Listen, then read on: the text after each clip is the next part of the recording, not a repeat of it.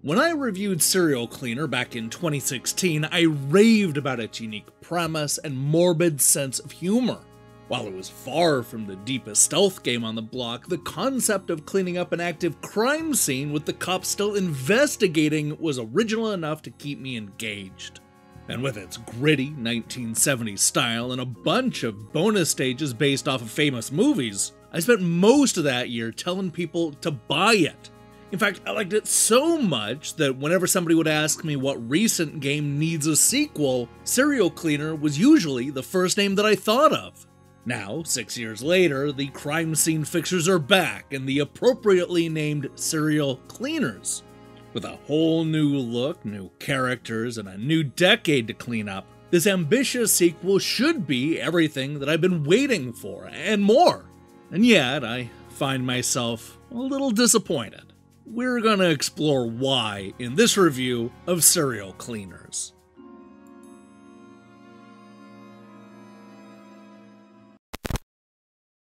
As the 20th century comes to a close, an aging crime scene fixer is facing a real problem.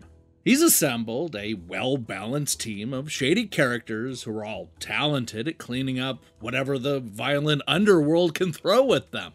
In a perfect world, this highly skilled crew would be able to work together to make all their dreams come true. But the world, much like the next murder scene that we're asked to clean up, is messy, and things get complicated as the past comes back to haunt these professional fixers. When it comes to cleaning up a crime scene, things haven't changed all that much in the last 6 years.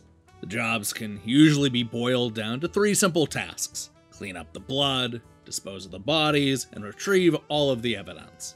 This is made much harder by the presence of not only the police, but also a hot-shot father-son investigation duo or just mulling around the crime scene looking for clues. It's your job to sneak around the stage, grabbing up the evidence and picking up the bodies, all without being caught by the fuzz. The big thing that sets Serial Cleaners apart from the original is the cast, which includes a group of lowlifes who have their own individual skills. For example, Letitia can vacuum up the blood like anybody else, but she's also able to climb up fences and vault over short obstacles, as well as push boxes and other objects out of the way. Viper, with a 3, is a Korean hacker who uses her skills with the computer to toy around with the police officers. She'll hack into the network to create noisy diversions and turn off the always imposing surveillance cameras. And then there's Hal, who's basically just the tall, quiet wife napper from Fargo. No, seriously, he's literally introduced at a crime scene where he's tossing people into a wood chipper.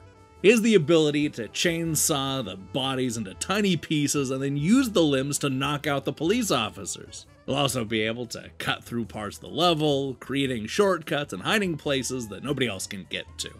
What's fun about the storytelling is how it's told completely out of order. We'll jump around the 1990s and even go back to the 1980s in an effort to better understand who these characters are and what brought them to this fateful New Year's Eve celebration. Each level will be geared around a different character, so you should expect a lot of computers to hack when you're playing Viper, and tables to slide over when it's a Letitia stage. The game is split up into 5 increasingly tense acts, with all 4 of the characters getting a level in each act. Now, the non-linear approach allows for a lot of unpredictable stages, and this game makes the most out of it. This is the kind of game where you'll go from cleaning up a bloody crime scene at the Quick Stop from Clerks, to disposing of a bunch of bodies at the local rock club, to throwing evidence overboard when you're working on a yacht. You never really know where you're going to go next, but one thing's for sure, the level is probably going to reference some sort of 1990s crime film. I've already mentioned the obvious nods to Fargo, but expect to see moments from Seven, Reservoir Dogs, and countless other films from that era. Fans of the original Serial Cleaner may remember that there were separate bonus stages where you cleaned up scenes from famous movies, such as Alien and Star Wars and the Rocky Horror Picture Show and more. Instead of giving us bonus stages based on movies in the sequel, the references are baked into the actual campaign missions. Don't get me wrong, I chuckled when I saw that I was cleaning up the Quick Stop. but I much preferred the way that they kept the two parts of the game separate in the original. It's also disappointing that we didn't get a new batch of stages directly lifted from 1990s movies. The developers decided to split the difference, but not in the direction I would have wanted. Beyond adding a few new characters and axing one of my favorite modes, the most obvious change to Serial Cleaners comes in the form of a facelift. This is a much different looking game, which is both a good thing and a bad thing. On one hand, the new isometric camera angle allows them to create far bigger and more elaborate stages than anything that we saw in the first game. No matter what character you're controlling, there's always a lot to interact with and plenty of ways to navigate around the larger stages. On the other hand, the new camera angle and art style robs the game of a lot of its personality. Due in large part to the levels that we're cleaning up and the movies that it's mimicking, this is a much darker game than the original, which I found to be a little off-putting. The original was bright, colorful, and cartoony. I loved how the minimalist look masked a much darker and scarier game underneath. There's no mask this time around. The new style is menacing right from the start, making it look almost identical to the gritty crime movies that it's referencing. Strictly from a technical perspective, these levels are certainly more detailed, but I prefer the look of the first game. Unfortunately, that also goes for the writing. I get the feeling that a lot of the writing is intended to be a takeoff of the 1990s cliches and a heavy dose of pop culture references. Yeah, a little of this goes a long way, and the game is a big fan of trapping you in lengthy conversations that probably sounded better on paper. Part of the problem is that I just didn't care that much for the central plot, which is a bit jumbled and convoluted, thanks to the way we choose the levels and skip around time. I will admit that it does all come together in a compelling way at the end. But oh, I wanted to turn off the game every single time the slang-obsessed Viper or slow-talking Hal opened their mouths. Insufferable. It also feels like the developers don't do enough with the four-person team. They set it up as if we're going to be swapping between characters in every level, with each cleaner bringing something new to the table. The thing is, there really isn't a whole lot of that in Serial Cleaners. There are a handful of stages where we're able to swap between two characters, which is at least a step in the right direction, but since every character is capable and you can solve the stages in a number of different ways, there's really not much of a point of bringing out your tag team partner. This feels like one of those gameplay ideas that sounded really good early on, but then the developers couldn't figure out a way to make it work in practice. I mean, seeing how annoying it is just dealing with two people, maybe we dodged a bullet by not having levels built around swapping between all four characters. Now, when I reviewed the original Serial Cleaner, my main complaint was the repetitive missions.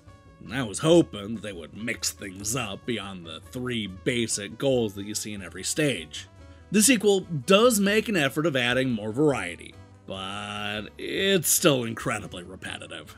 No matter what, you're pretty much doing the same thing in every stage, just like the first. To be fair, some of the late game levels do break the mold. I wish they would have sprinkled some of that late game originality in throughout the rest of the game. I also wish the computer-controlled police officers were a little bit more intelligent. This is, by far, the dumbest artificial intelligence that I've ever seen in a stealth game. When a cop sees you, don't worry, just move behind a car or a sculpture or something and they'll completely forget about you. They'll also forget about you after you run away from them. It's like they have the memory of that guy in Memento, which is not a 90s movie. And that assumes that they even react to your presence. There were a few times when I would be able to stand right in front of an investigator and they wouldn't see me. Yeah, like I said, the AI is the worst. Despite not quite living up to the original, there's no doubt that cleaning up an active crime scene is still a lot of fun. I like that the level designs are more elaborate and the 4-player crew does add some much needed variety. This game also has a fantastic soundtrack that helps to give each of the characters a different vibe. There's a lot to like and a lot to be disappointed about, which is precisely why Serial Cleaners is a solid stealth game, but a bad sequel.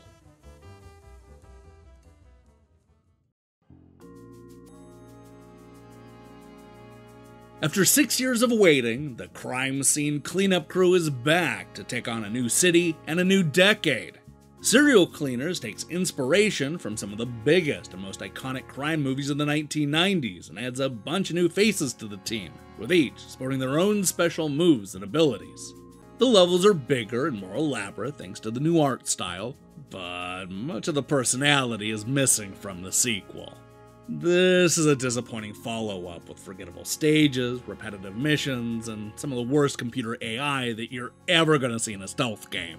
Sure, it's still fun disposing of bodies and vacuuming up the blood of an active crime scene, but Serial Cleaners pales in comparison to the much better first game.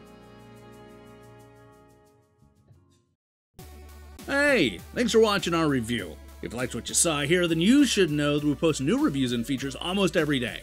Now, here's the question I have for you. What is the most disappointing sequel that you've ever played? From Devil May Cry 2 to ActRaiser 2, there are a lot of disappointing sequels out there. Let me see your picks in the comments below. In other news, we'll be back shortly with a review of that Teenage Mutant Ninja Turtles compilation. If that sounds good to you, then I strongly recommend you click that subscribe button and support what we're doing here. Until then.